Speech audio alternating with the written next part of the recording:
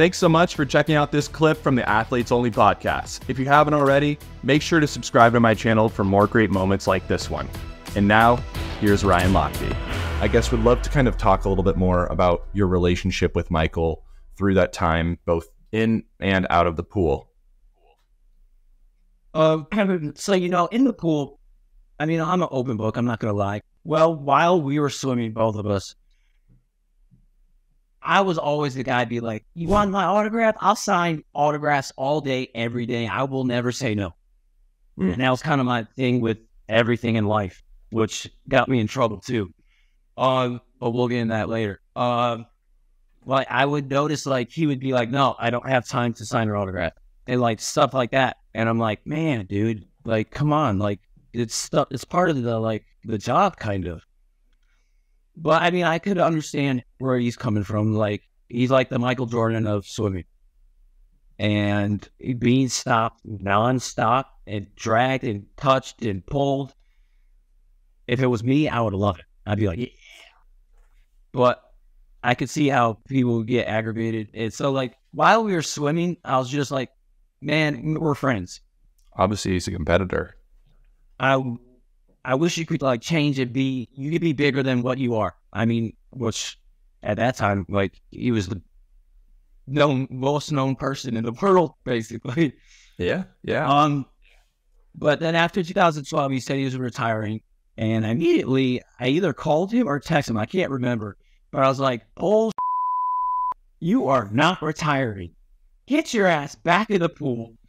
And then it started like he's like, "No, I'm done." Like. I just had I've done all I could do in the sport of swimming, blah, blah, blah. And I'm like, all right, whatever.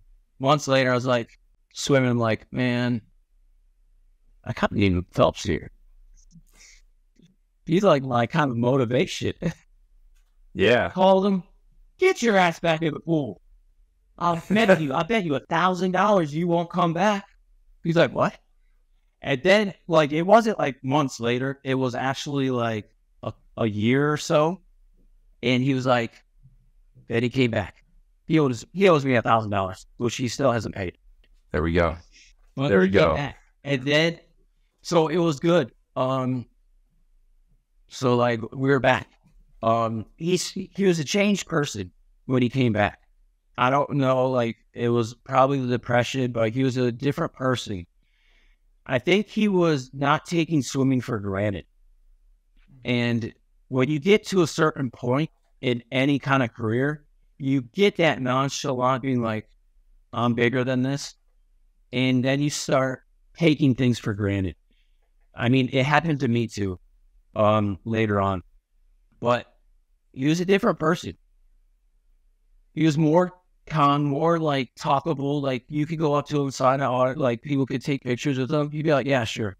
And I was like, wow, like, it's different. Yeah. I mean, he's my spades partner every Olympics. We have a tradition. I was like, you got to be there for 2016. Yeah.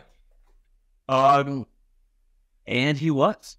And he was my spades partner. And we kicked everyone's butt in it. And but it was good to have him back.